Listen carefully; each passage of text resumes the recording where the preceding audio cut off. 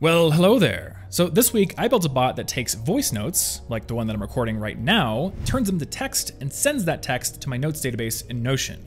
And by text, I don't just mean a transcript. I also get a full summary, a list of the main points in the text, and also a list of action items. Today, I'm gonna show you exactly how to build this workflow for yourself. It is surprisingly easy to set up, and once you do have it built, it is completely hands-off and automated, which makes it awesome. Now, there are two recent AI tools that are doing the heavy lifting in this automation. First, OpenAI's Whisper model is going to take the audio file and turn it into a transcript, basically turn it from audio to text. And secondly, ChatGPT is going to take that transcript and use it to generate the summary and those lists of action items and main points and so on. Of course, what ChatGPT actually does with our transcript is entirely dependent on the prompt that we give it, which means if you wanted to, you could change up that prompt and do something different, like say recording a note on your phone and getting a blog post draft as a result. And for that reason, later on in the video, I'm actually going to share some tips for writing consistently better prompts that are going to give you better output, which means that you can either replicate my workflow exactly, or you could change it up and customize it to your own note-taking needs. And it's that customization that makes me so excited for both AI tools in general, but also this workflow in particular, because I see it as really widening the pipeline between my actual brain and my second brain inside of Notion. In the past, if I wanted to brain dump a thought into my second brain while I'm on the go, I would have to use my thumbs and my phone keyboard, which is very, very slow. But now I can just grab my phone, talk to it, and get that perfect transcript inside of Notion, which is super cool.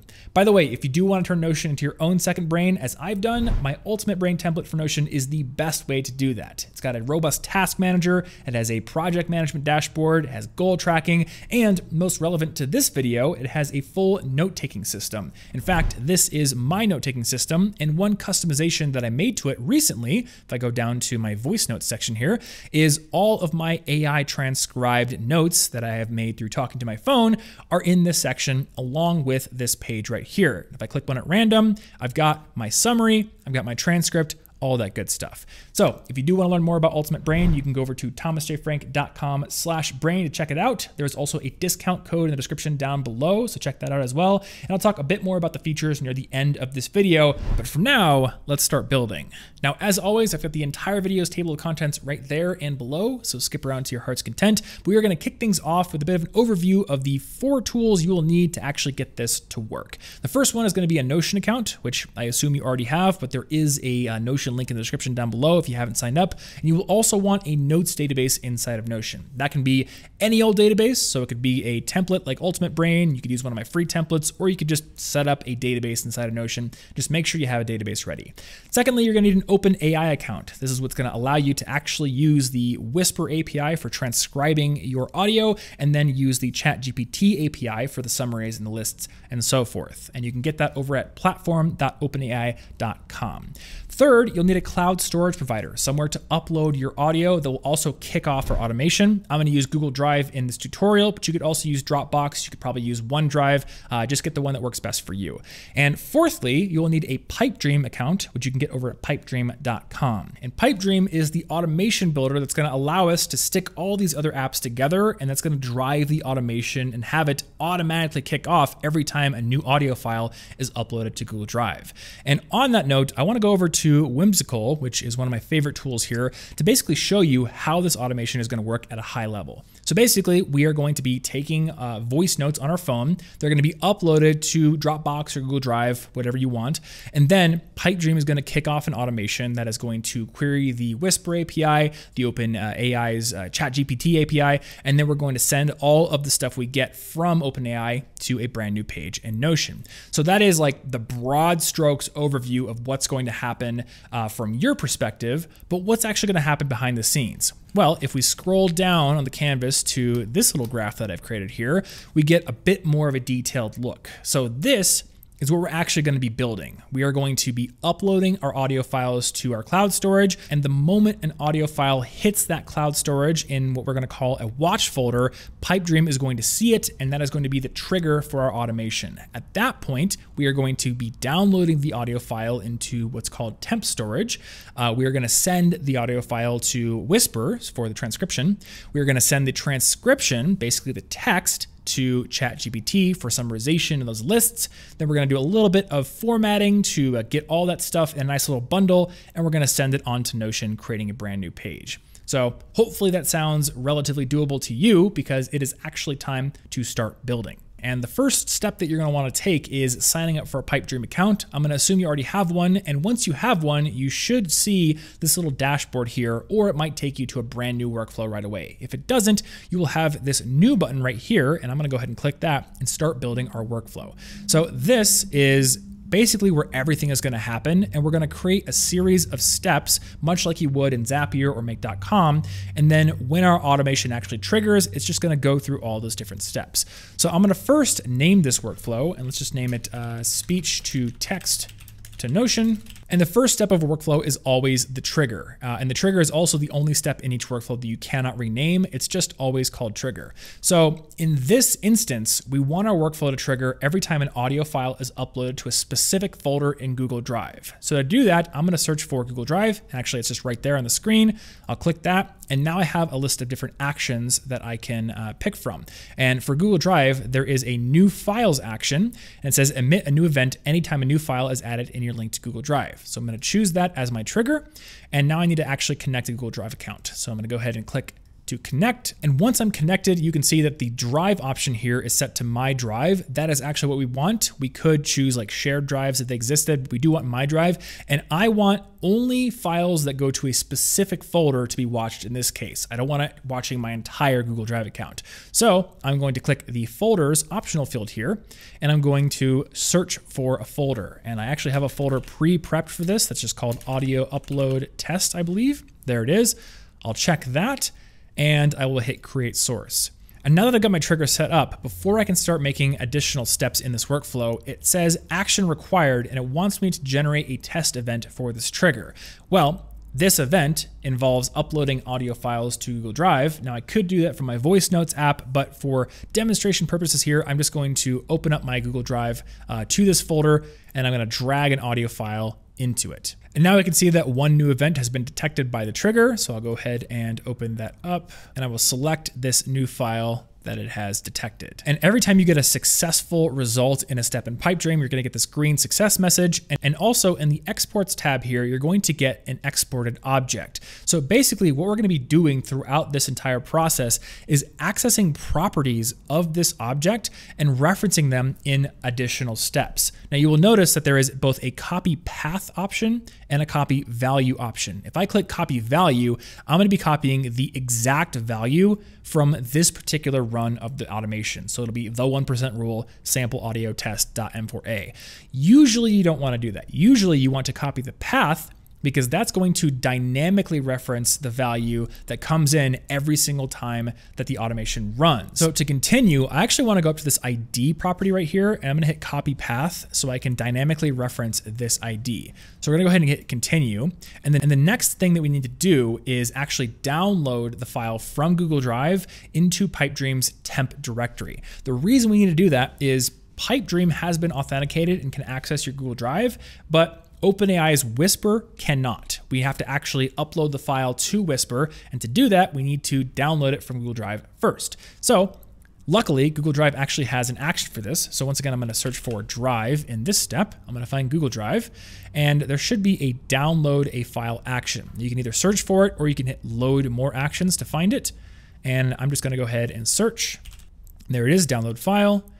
And once again, we can see my Google Drive account is already connected. And under the file property, we're going to reference that dynamic value from the previous step. So to do that, instead of choosing one of these options here, I'm going to go to enter a custom expression. And I could either go here and hit select path, or because I copied the path earlier, I could just paste it right here.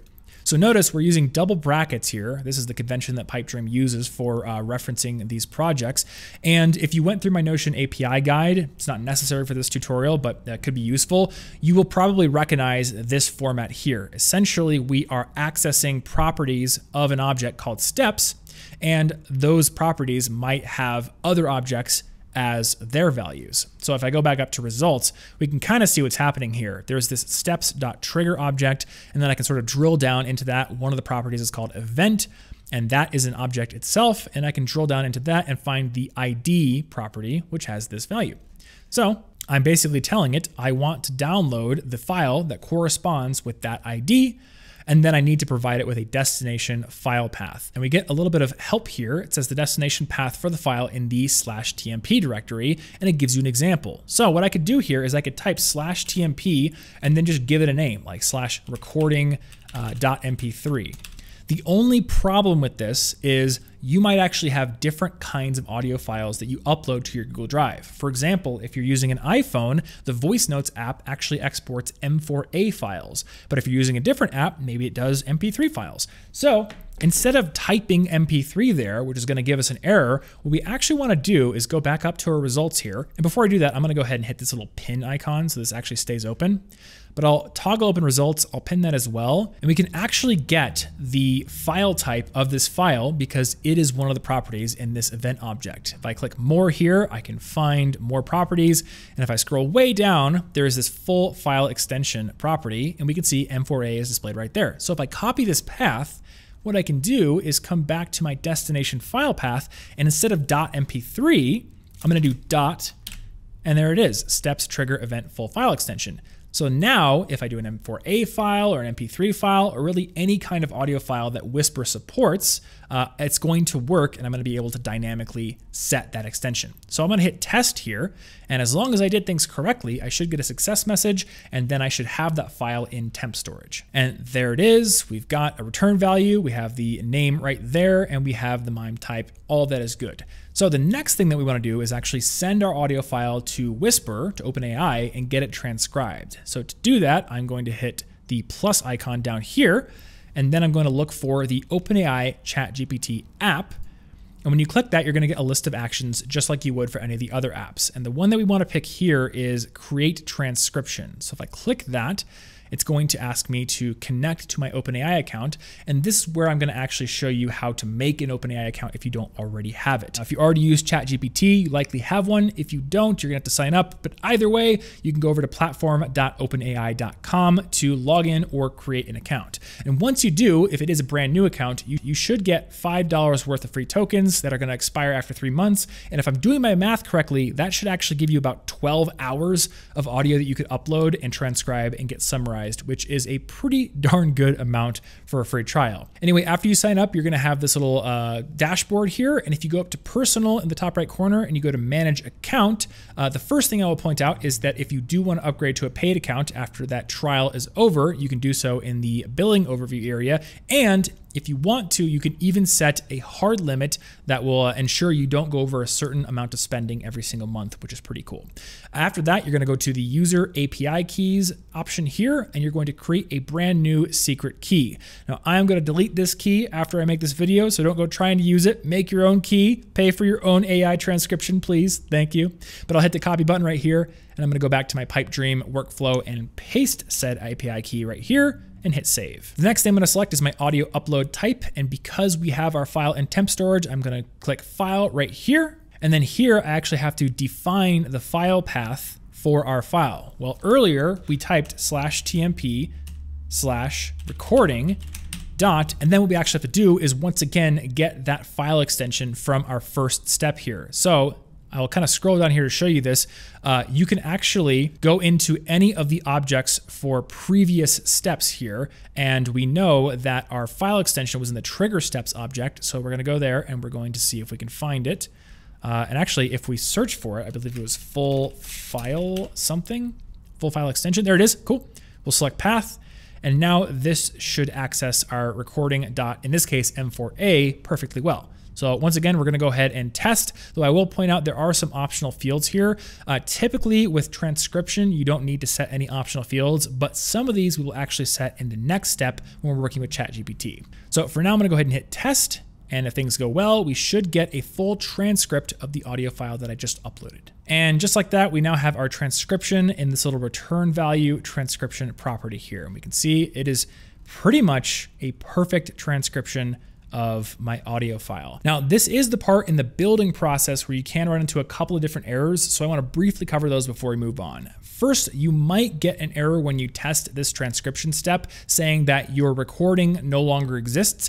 That can happen because the temp directory doesn't keep files in it for very long. Now, when you're actually running the automation, that's not going to be an issue, but if you're taking a while to build this automation while watching this video, you might run into that problem. So if it happens, just go ahead and basically upload another file to Google Drive, test the download file step again, and then it should work. The other potential problem is that by default, Pipedream workflows will time out after 30 seconds if they haven't finished. Now, most workflows are going to finish a lot faster than that, but with Whisper in particular, if you're uploading a pretty long file, it can sometimes take longer than 30 seconds. So to deal with that, you can go over to this three-dot menu up here, go to your settings, and I'm going to go ahead and leave without deploying, and you will find this execution control setting here. And I'm just going to go ahead and set my timeout value from 30 seconds to 180 seconds.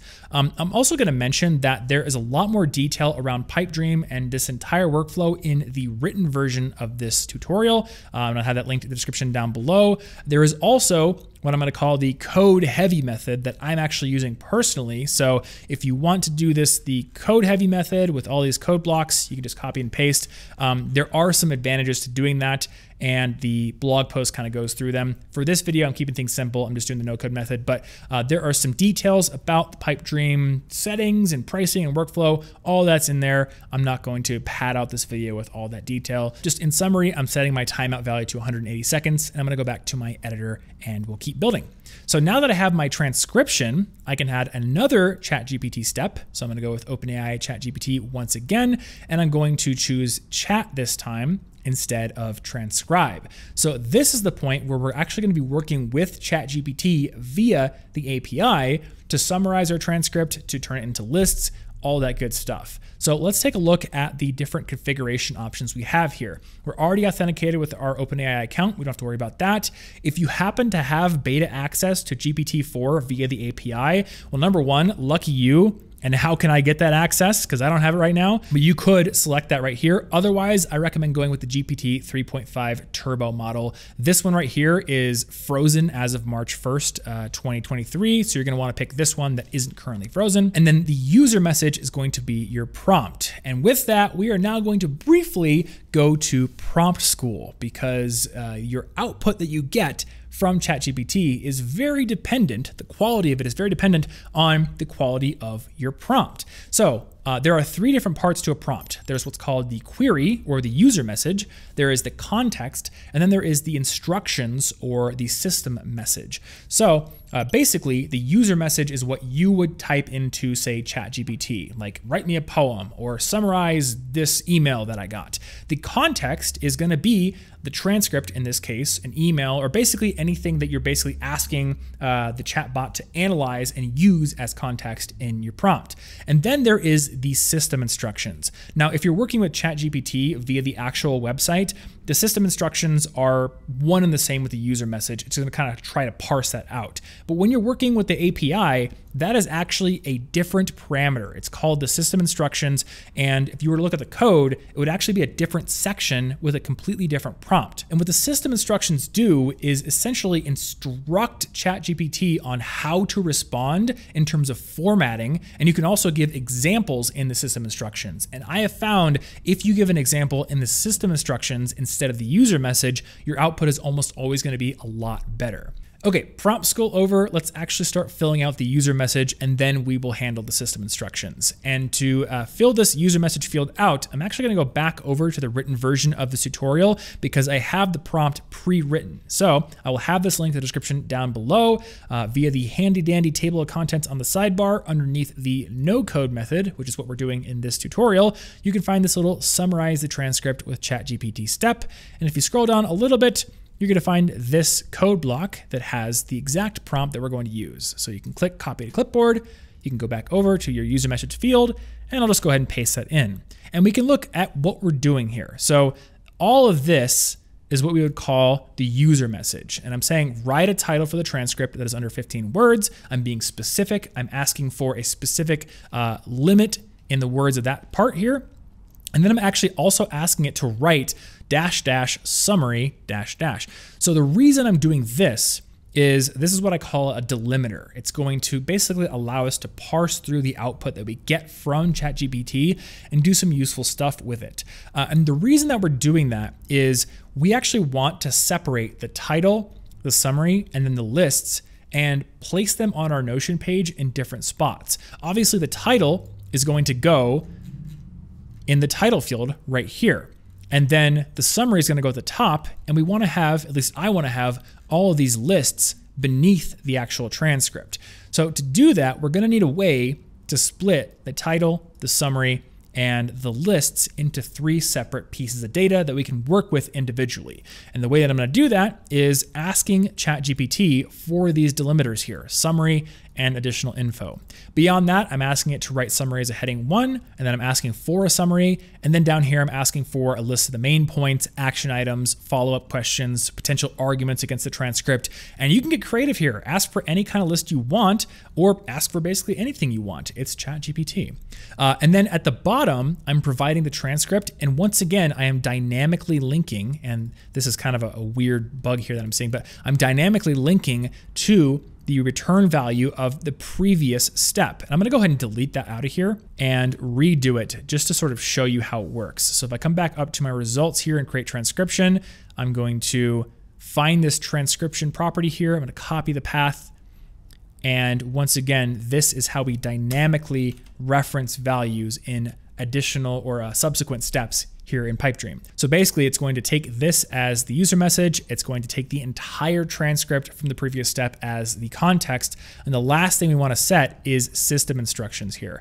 So if I go back to my written version, I can scroll down just a bit further and I can find my system instructions.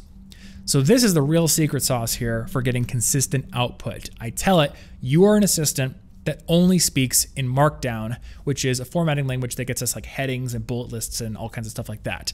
Do not write text that isn't formatted as Markdown. So that right there should be enough to get ChatGPT to always respond in well-formatted Markdown. But to be extra thorough, you can actually give it example formatting. So here I've said example formatting, and I've given it exactly what I want, including these delimiters as I want them written. So if I set that as my system instructions, I set this as my user message, and I pass it the transcription as the context, I should be able to test it, and I should get a good result. One other thing that I'm going to do though is I'm going to set a temperature setting. So temperature is a value from 0 to 1 that basically determines or influences how creative the output is going to be. So if you want ChatGPT to be very creative, you want it to write like a poem or something or a blog post, you might want to set a high temperature value. But in this case, I want well-formatted Markdown, and I also want it to be pretty straightforward in summarizing and creating main point bullet lists out of the transcript that was provided. So I'm going to give it a value of 0.2, and you could always experiment with this, but I found that 0.2 works pretty well. The rest of these you don't have to worry about, and you can go ahead and hit test after that. Okay, once again, we have a success message, and if we drill down into this choices property here, which is actually an array, we can keep on drilling down until we get to this little content property here, and we can see here's our title, here's our summary delimiter, here's our summary, additional info, main points, all formatted as Markdown, just as we asked, which is awesome. And as a bit of a demonstration for why we're formatting in Markdown here, I'm gonna go ahead and hit copy value, and I'm just gonna go over to my Notion workspace and create a brand new note. We'll just make it in the inbox here, and I'll just show you that you can paste that Markdown, and it's gonna come in with heading 2s and with bullet lists just as we wanted. So that's sort of why we are having it output Markdown. And one nice thing about PipeDream is it will actually parse Markdown and send it to Notion just like this. However, if we go back to one of our examples here, we will notice that our summary is here, and then our transcript is here, and our lists are down here, as I mentioned before. Whereas our result from PipeDream has our summary, has our main points, our transcript is not in here, and we have our title in there, which we would want to put in the page title, not in the page content. So we are going to add one small code step to this workflow, which I guess technically makes it not entirely no code. Sorry for the clickbait if I do title it no code here. But it's going to make things a lot more elegant, and it's going to save you a lot more calls to OpenAPI, because if you didn't do it this way, you would have to make a call to OpenAPI for the title, and then another one for the summary, and then another one for your additional points, and we don't want to do that. So I'm going to add another step here. I'm going to choose Node, and then I'm going to choose Run Node Code. And I just want to choose any of the actions there because it's going to get me one of these code windows. And this is really the power of Pipedream. Make.com does not allow you to write your own JavaScript code in your automations. Pipedream does. So basically, they're taking care of all of the execution environment for you. They're taking care of the security, the authentication, all that kind of stuff. But you get the option of writing JavaScript or writing Python if you know it. And that's really what makes the platform so powerful. So what we're going to do here is delete all of this code in here, and we're going to just paste a code block that I have pre-written for you. You don't actually have to code anything. And to do that, I'm going to go over to the written guide once again, and I'm going to go to Format, the title, summary, and transcript. I will have a direct link to this section of the blog post in the description down below, so you can easily zoom over to it. And if we scroll down a little bit, we are going to find this code block. All we'll have to do is copy it and paste it in. But before we do that, I do want to give this step a more descriptive name, because right now it's just named Node. And if you will notice, in all of our exports here, the path to any of the values we're referencing in future steps is steps dot, what is it? It's the name of this step here, steps.chat. If we look at this one, it's going to be steps.create_transcription. So the export value of this block right here by default would be steps.node. And then if we changed it later, then anytime we were referencing that steps.node path, it would break. So before we even build this, I'm going to change this to formatter.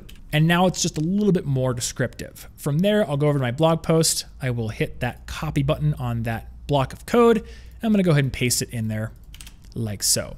So if I hit test, what I'm going to get is an object that basically splits that title, that summary, and all those lists into 3 different properties. And here it is. Here's my return value. I've got title, I've got the transcript as well, I've got summary, and I've got additional info. And I guess one other thing that this bit of code is doing is turning the transcript from a wall of text into basically paragraphs that have no more than 3 sentences each and that have a blank space between them. And this is going to cause Pipedream to send each of these paragraphs to Notion as its own text block instead of having just a super big wall of text, which is another reason why you might need this code block. So now that we have that, we are done with the coding. Told you it would be easy and painless. All we have to do to finish this up is send this bad boy to Notion. So I'm going to add one final step. I'm going to search for Notion as the app here. And then the action I want is not create page, it's create page from database. These are 2 different options here. So I'm assuming you have a notes database that you're working with here. We're going to choose create page from database. And then the first thing we have to do is connect a Notion account. So you've probably seen me do this before. If you've watched my other tutorials, I'm going to authenticate with my College Info Geek workspace here. I will hit select pages. And then I think I actually have to drag this out because I'm kind of zoomed in. I want to make sure that the notes database that I'm going to be using is selected here, because if it's not, Pipedream is not going to have access to it. But I can see here, all notes CIG, that is the database that I want to be using, is already selected.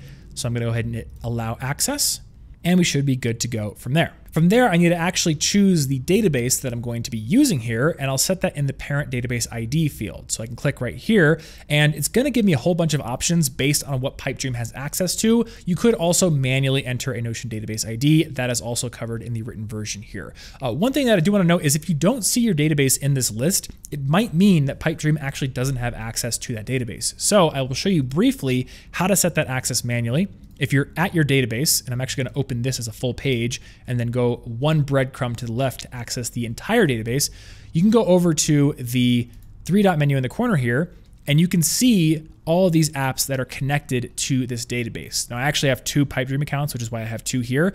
But if you didn't see Pipedream here, you could go to add connections, you could search for it, and because I already have it, it's not there, but you would see Pipedream there, you could add it to that database, and that's how you would make sure that that access was granted. But I do have that access, so I'm gonna go ahead and hit my all notes CIG database right here, set that as my parent database ID, and now we can actually specify the page content that we are going to send to Notion. And we can see here, you can use Markdown syntax, which is pretty cool because we can basically dynamically decide how we want our page to be laid out.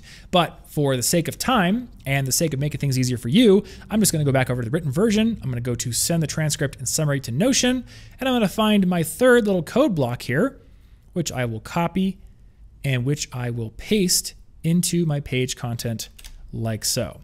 So once again, we are dynamically referencing values here. Here's our summary.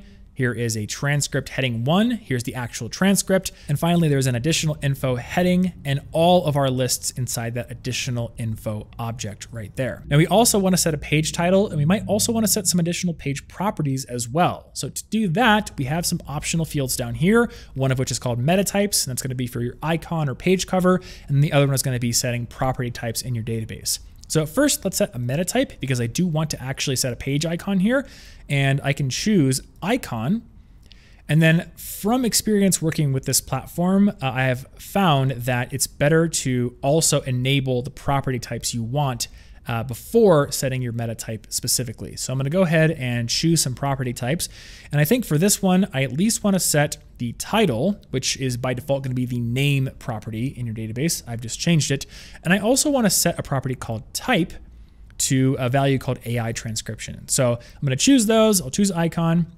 And now I have the option of actually enabling these. So let's go ahead and add them all. For emoji, you can actually just search for emojis here. So if I do, I think it's Windows key semicolon, I can search for the robot emoji, which looks kind of like a football player on Windows. I like the one on Mac better. For title, once again, we're going to dynamically reference an object, and I'll actually show you how to do that. So first I'll pin this configuration option here, and I'll go back to the formatter success message, and there is our title property for which I will click copy path, come back down to title, and paste just like that. And then for type, we actually are going to get all of these different select options. I'm going to click AI transcription, which I've set in my Notion database. And from here, we can finally click test. So to prepare ourselves, let me go back over to my notes area. I'm going to go to my voice notes because this is a filtered view that I can show you here is going to show notes where the type is AI transcription, which means that once we hit test, we should see our brand new transcript and summary show up in that exact view. And there we go, create a page successfully. We have all of our exported return values from the Notion API. But more importantly, if we go back over to Notion, we should have our brand new transcript and summary. And there it is, there's our summary, there's our transcript. And all the way down here, we have main points, action items, follow-up questions, all that good stuff. So from here, all we have to do is hit deploy, and now our workflow is live, which means it's going to be waiting for events. And anytime you upload a brand new audio file to that folder in Google Drive, this is going to kick off and you're going to get that same transcript and summary inside of Notion. Now, I will note again that this is the no-code version, and there are some limitations to the no-code version. Namely, Whisper has a 25 megabyte file limit right now. However, if you want to get around that, if you want to say transcribe very long podcast episodes, or you want to talk to your phone for an hour and transcribe that, the code-heavy version of this tutorial in the article is going to help you get around that. So if you are comfortable with at least copying and pasting code into Pipedream, maybe copying and paste it into ChatGPT if you want to change it up and you get it explained for you, then check out that section of the tutorial. It is just as comprehensive, if not more, than this no-code version. And that, I will note, is the version of this tutorial that I'm actually using myself in my own workflow. I just felt that for the video, the code version might be a little bit too complicated for a lot of people who just want to get this working for simple voice notes. And that is what this no-code version is going to do for you. Now, once again, if you want to get a note-taking system just like the one I have here, which is going to be perfect for this AI transcription and summarization workflow, you can get it inside of Ultimate Brain. This is my truly all-in-one productivity template for Notion that includes task management. It includes getting things done, or GTD workflows. If you want to use those, you don't have to use those. There's a project management dashboard, there's goal tracking, there's a recipe tracker, and there is this all-in-one notes dashboard where every single one of these pages has its own dedicated page as well, so it works really, really well on your mobile phone. And in addition to all these features, Ultimate Brain is one of the only Notion templates out there you're going to find that has active and dedicated support. We have a whole support team that answers every single question, and we also have a community full of customers that are constantly sharing their own customizations and changes to the template. So if you want to turn Notion into a second brain, Ultimate Brain is the best way to do it, and you can get it over at thomasjfrank.com/brain. There's even a discount code in the description down below, so check that out if you want to get a pretty hefty discount. And as always, thank you so much for watching. If you want to get notified when I make new Notion tutorials or release new templates, you can always get on my Notion Tips newsletter as well. There's going to be a link in the description down below for that. And there's also a full Notion fundamentals course on my website that is completely free. In fact, I can show that to you right now. We've got this fancy little sticky menu. You can go to Notion Fundamentals, and everything you need to learn Notion from the ground up is on this page, from page basics to the writing system, all the way down to databases. And there are new lessons being developed right now as well. And of course, right here is where you can sign up for that Notion Tips email newsletter. If you have questions, leave them in the comment section down below, or hit me up on Twitter. I'm Tom Frankly over there. I'm very active on Twitter, so definitely interact with me over there if you are on Twitter. And once again, thanks so much for watching. Click one of those videos there or there if you're looking for something else to watch, but really go off and implement this workflow. I think this is going to be super helpful for anybody that has a lot of ideas when they're on the go. So get it built for yourself, try it out, let me know what you think. Thanks for watching. I'll see you in the next one.